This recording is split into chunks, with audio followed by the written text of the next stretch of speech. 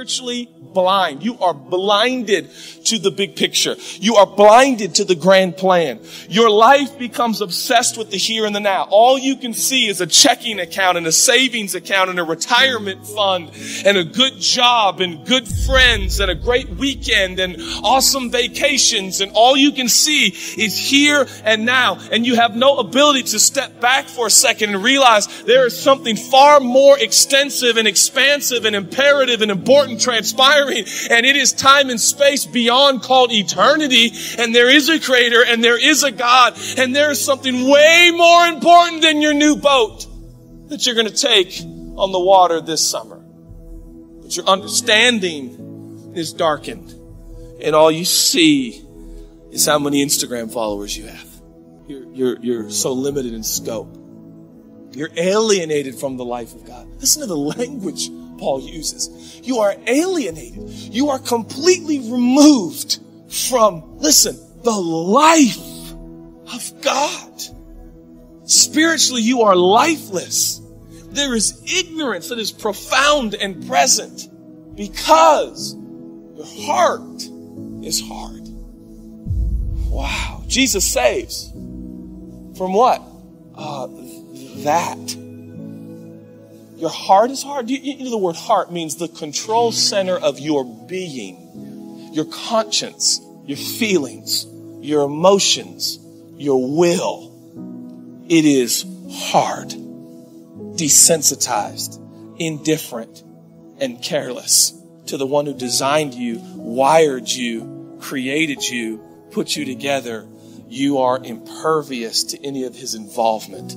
Now, you might be here and say, I don't really care if my heart is hard. Let me just appeal to you on this. Your experience on this planet is profoundly limited by a control center that is desensitized to the one who gave it to you in the first place. If you are looking for maximum human experience on earth, it is intrinsically linked to your ability to connect your existence and your experience to the one who gave it to you in the first place. So nobody wants a hard heart. How do you know? How subjective is a hard heart metaphor or statement or phrase? You have a hard heart. I'll never forget growing up in church. I've been in more church services than you've had lattes at Starbucks, okay? Yeah, I've lost count, right? And I remember years ago being in the church and running around and maybe creating a little bit of ruckus and stuff. Practically lived at the church, and sweet old saint, minus the sweet, who told me, you, young man, have a hard heart. Well, that was really uplifting. Thank you. You have a hard heart. How do you know if you have a hard heart? Because based on the language of Paul, it's really a bad thing when your control center is completely desensitized to God.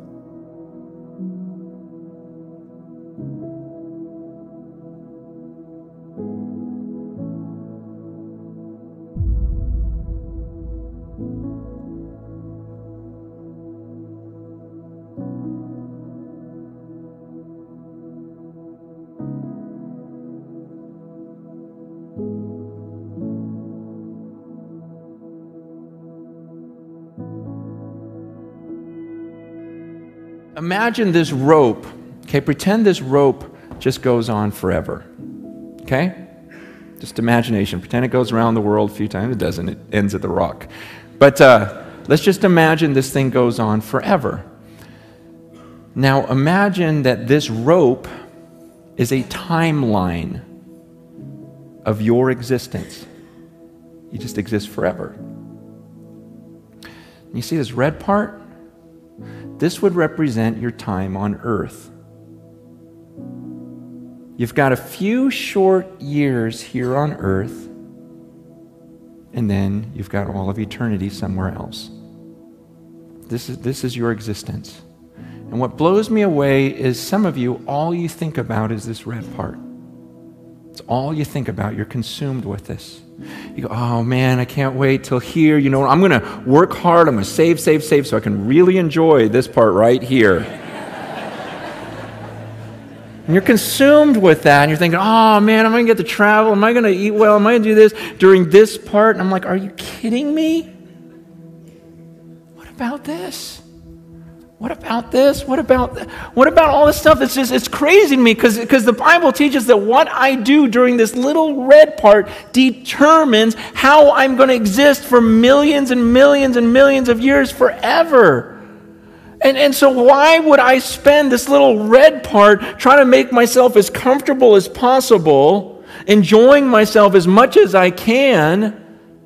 Paul says, look, I'm going to live my life for this mission. I'm going to spend my life, invest my life for this moment when I cross that finish line. See, I'm going to forget about all this stuff I could enjoy, and I'm not going to look around. I'm going to be like a runner, just looking at that moment when I face God, because when I face Him, then I don't get this chance over again. We get one chance at this life on earth, and it can end at any second for any of us. We've got one chance at this, and then comes eternity. And I'm not going to be fooled. I'm not going to spend my life down here. See, people look at some of my decisions and go, oh, you're so stupid because that's going to really affect this. I go, no, you're stupid because it's going to affect all of this. Man, I'm serious. I look at the way people live and I go, wow, that is so crazy. You are so crazy. You're going to do that right now, just to enjoy right now, not even knowing if you have tomorrow, and you think that's smart and that I'm dumb. It doesn't make any sense. Paul goes, I'm not going to look around at all this stuff. And it's tempting. It's tempting to all of us. That's what I'm saying. Down here, it's crazy because everyone lives that way. Everyone lives for the red part. No one's thinking about the millions of years afterwards. It's just this crazy deception that we can't get out of our minds. And Paul goes, I'm not doing that.